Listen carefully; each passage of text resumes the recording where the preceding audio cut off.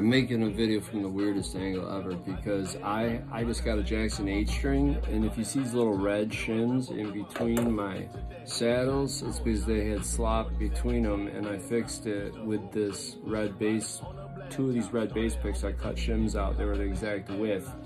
The 2 outer ones, to make it all center, were from a thicker pick, and I already got those down in there.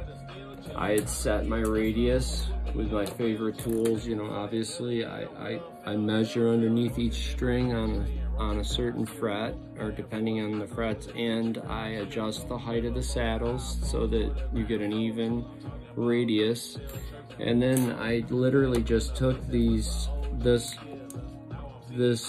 straight edge that I got that's real thick, and just as a punch, I just tapped these flush, these last 2